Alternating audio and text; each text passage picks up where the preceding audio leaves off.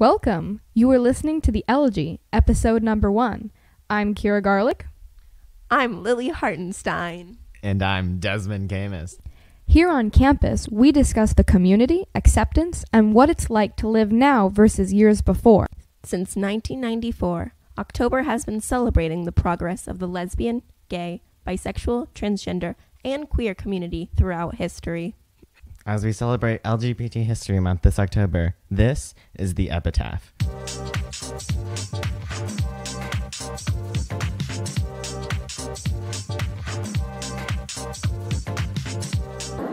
Hey everybody, I'm Kira Garlick, and here I'm today with Anna.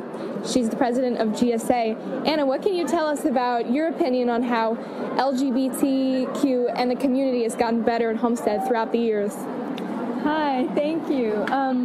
I think that it's definitely improved since the many previous years. Right now we have a lot of programs at the school that we do, raising money for AIDS healthcare and research, and overall there's been a big improvement in reducing the use of slurs around the school and the students, and in general more acceptance.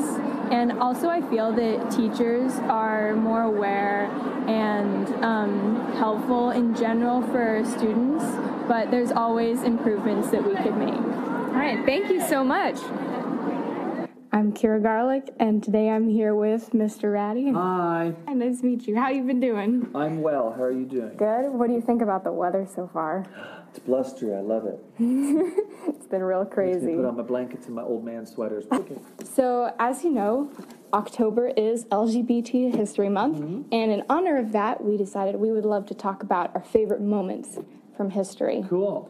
Do you have any favorites that you'd like to share? Yeah, I mean, I guess I think about, when I talk to my young friends, when I talk to kids in high school about LGBT rights, it's really, really different because when I graduated high school, and I graduated in 2001, so this millennium, thank you, it was really different. I mean, it's not that it wasn't something that we talked about, but there totally wasn't as much visibility. And I also grew up in a much more conservative environment. I'm from the Central Valley originally. Oh, okay. Oh my God. And so I definitely wasn't taught anything in high school, nothing.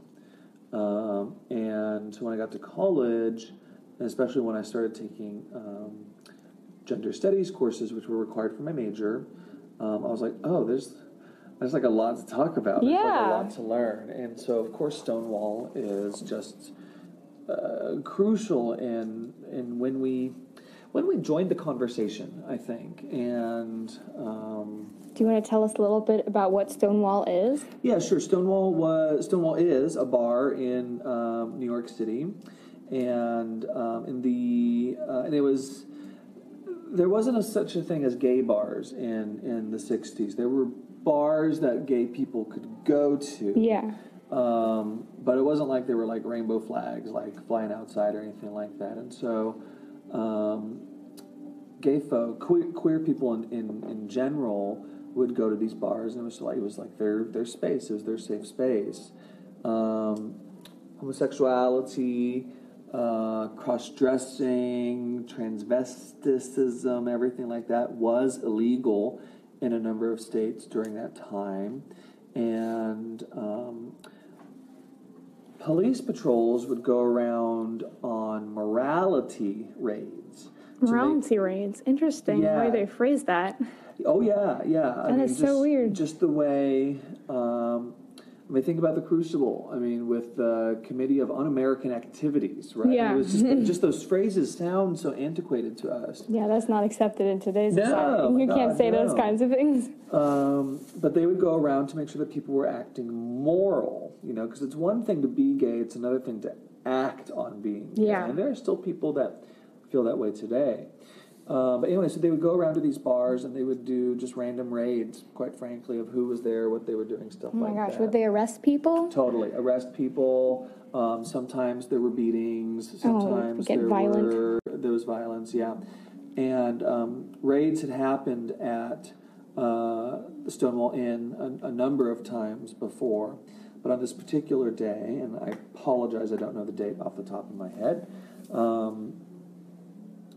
they just said enough, and they fought back. That's amazing. And so a number of patrons, very visibly trans women of color, and this is really important to our history, were like, no, enough, and fought back. So what kind of things did they do? Did they protest? Protests, and the fact that they just made a whole bunch of ruckus when they were arrested.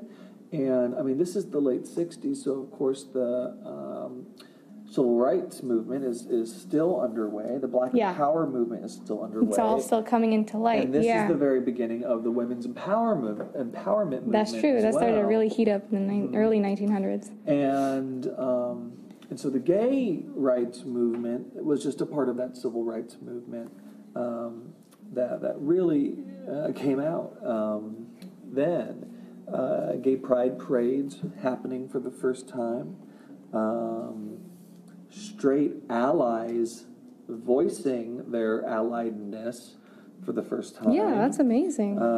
Which is crucial to our rights because we're roughly 10% of the population. So in order for any laws to be passed in our favor, we have to have the support Make an alliance, of our straight brothers and sisters. I mean, y'all were the ones that made us anyway.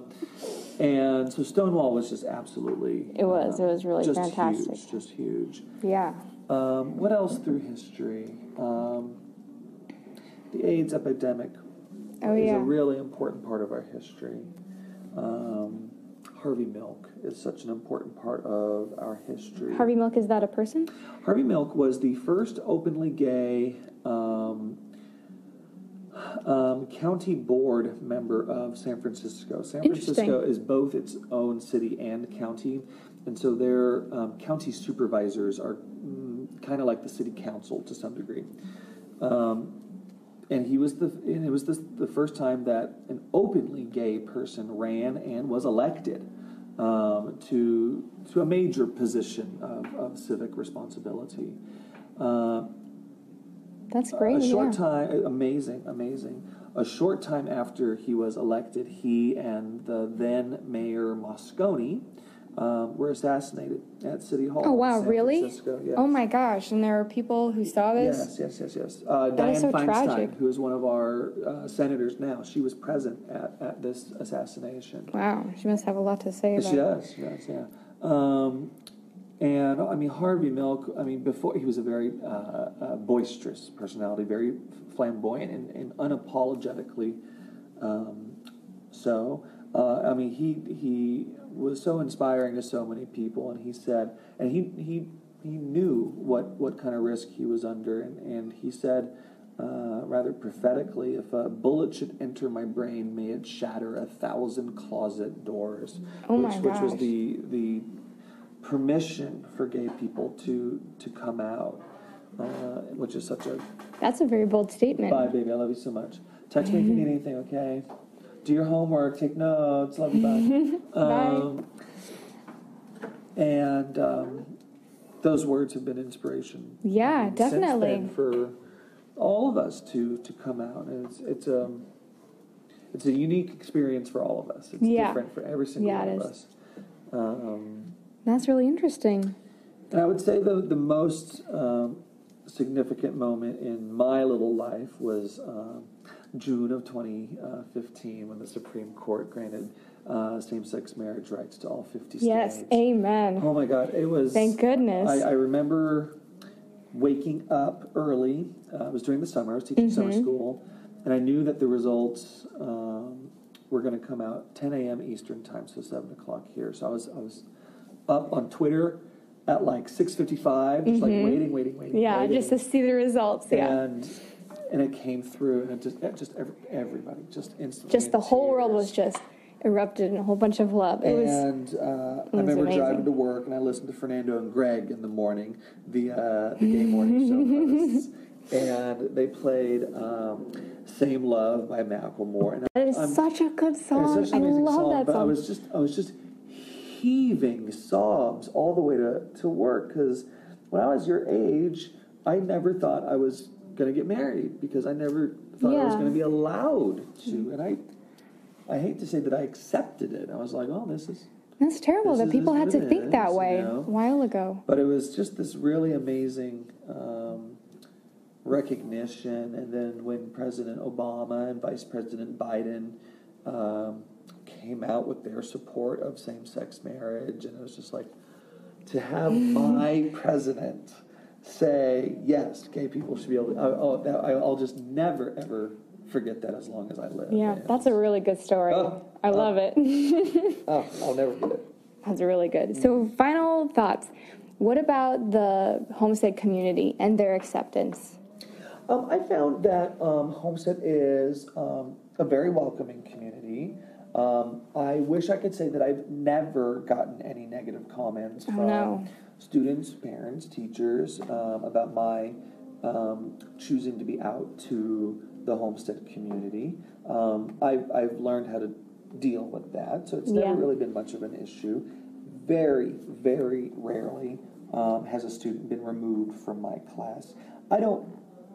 My job is to teach, right? And I don't want to interfere with somebody's learning. If they are so uncomfortable being in my class, well, then I want them removed so that they can learn. I don't want them to not learn for a year. That's what it's all about. That's my passion. But I find this to be a very, very accepting community.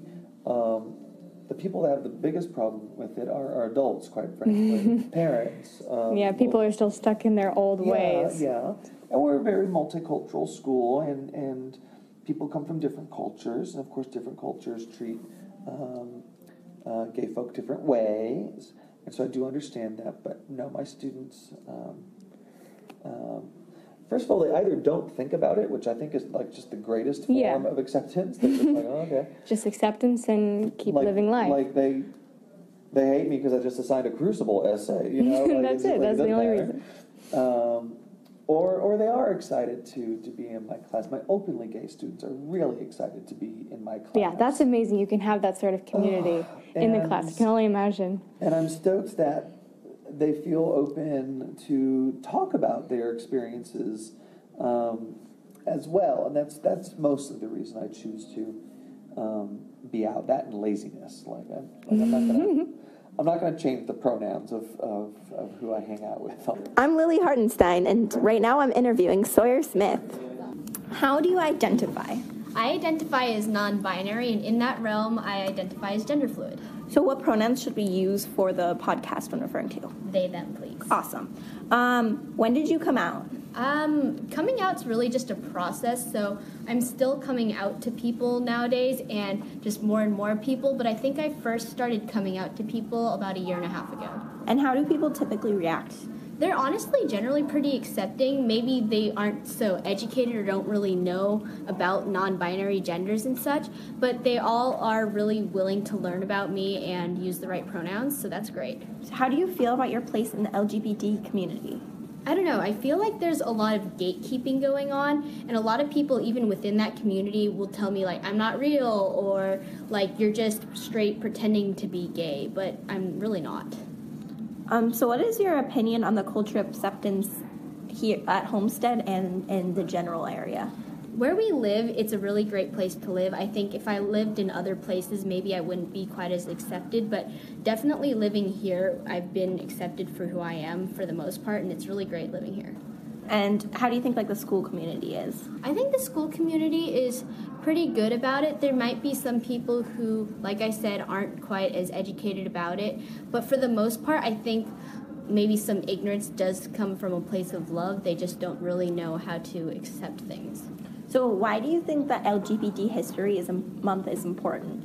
I think it's important to know that, like, there's been, like, this big, give me a second. Can you pause it? Yeah. Why do you think that LGBT History Month is important?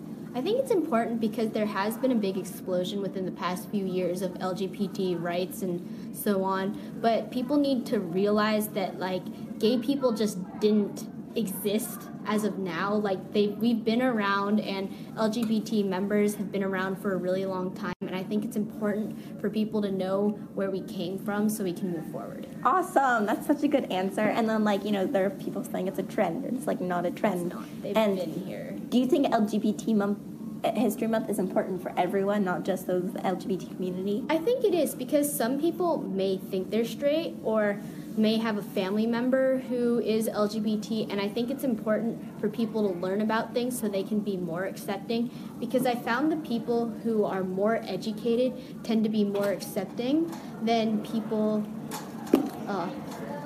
Wait, I got messed up. It's okay. Keep going. Wait, I forgot what I was going to say. What was the question again? Do you think LGBT History Month is important for everybody, not just... Oh, yeah. I think it's important for everyone, because some people may be questioning, or they may have a family member who's LGBT, and the more educated they are about it, the more easily I think it is to accept something like that, because if you don't know much about something, maybe people tend to fear it or push it away and separate themselves from it. So I think the more education we have, the better. Yes, thank you. I love your answers. There were some total yes moments. Finally, any comments or like personal anecdotes you want to share? Anything? Honestly, just go out there and learn about things. I mean, there's no such thing as having too much information. Student-run podcast. The opinions are solely of the speakers and may not reflect the opinions of the Epitaph or Homestead High School. You should listen to it if it's like loud in the...